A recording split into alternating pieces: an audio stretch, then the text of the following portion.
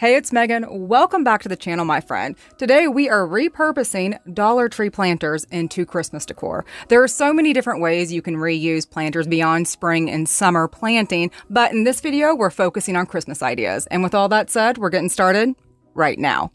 A really simple way to decorate your table setting or even decorate your fireplace is to grab any one of Dollar Tree's medium-sized planters and one of their candlesticks. Use hot glue for an immediate hold, and then some type of strong hold glue like gel super glue or E6000 to connect the two together. Grab your favorite Christmas ribbon, tie that around the top. There you go. You got like a 5-minute DIY, beautiful table centerpiece, but you could also use two of these. So that's what I did. I made two to flank my fireplace. You could put them out on your front porch. The possibilities are endless.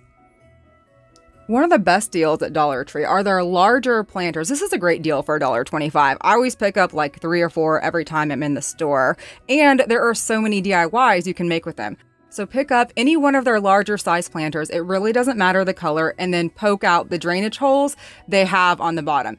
If your planter cracks, mine did, no big deal. Just add a little bit of hot glue on the inside. It'll be fine for this DIY.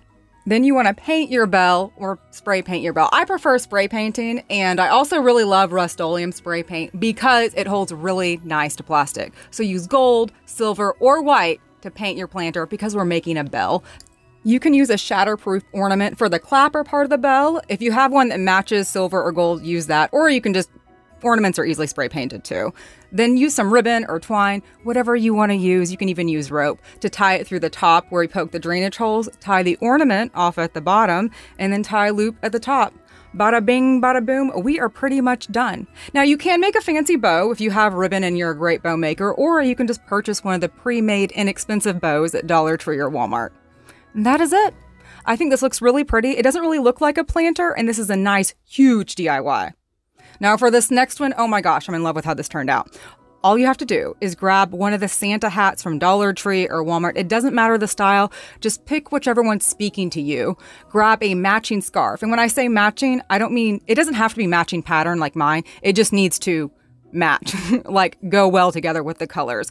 Grab a red, larger size planter, also from Dollar Tree, and some yarn. Just wrap up your yarn into a bunch of rolls at different lengths. It doesn't have to be perfect. And then string one piece of yarn through the drainage holes at the top and tie all your bundles of yarn together. Does that make sense? I'm not sure my words are making sense, but I know you can see what I'm doing. And then all you have to do is just glue your scarf all the way around your planter on the underside and the top side. Then grab your hat, stuff that with trash bags or anything you have on hand. You can stuff it with fabric if you'd like, and hot glue that to the top. Now we're making a gnome if you haven't guessed, and for the gnome's nose, you can use one of Dollar Tree's smaller ornaments, paint that a skin color, and then hot glue that bad boy down. And that is it.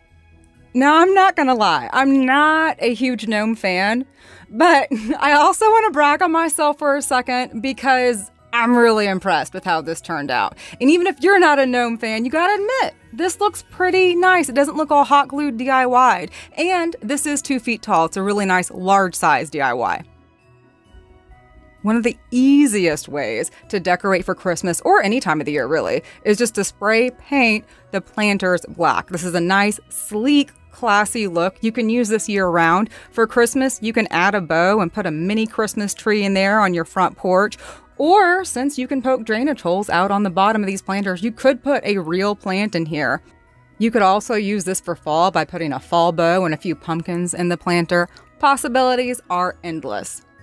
Now, check it out. Do you have a few almost burnt down candles? Well, round all those bad boys up, put them on your stove low to medium heat for about 25 to 35 minutes. Then grab one of Dollar Tree's metal garden planters. You can paint it white or leave it as is. Grab your favorite Christmas ribbon, hot glue that around the middle of the planter. You can add a bow, and to snazz up my bow to make it just a little bit more Christmassy, I just use some scrap Christmas picks. But you can jazz the bow up however you want to.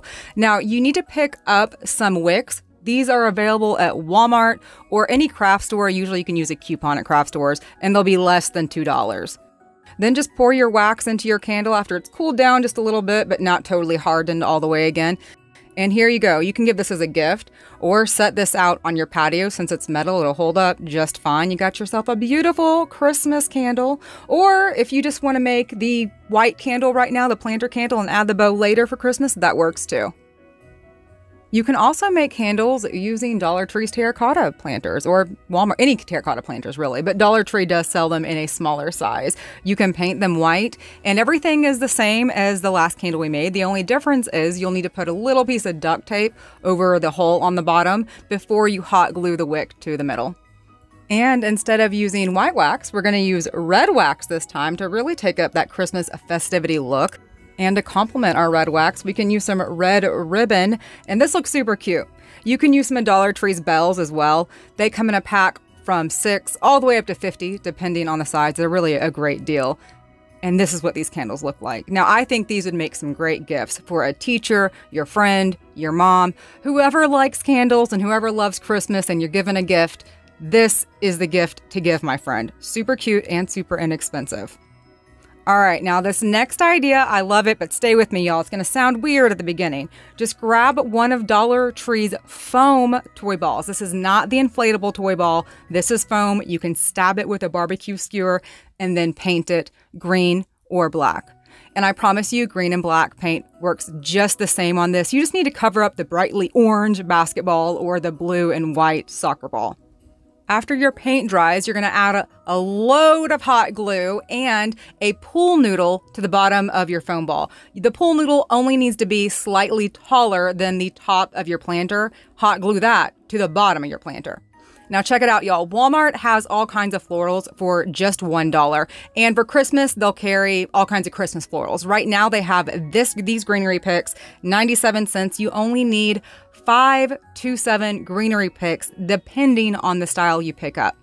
It looks like you need a lot more than you actually do, but if you can see, you're not stabbing the picks right next to each other. You're spacing them out about 1 inch to 2 inches apart.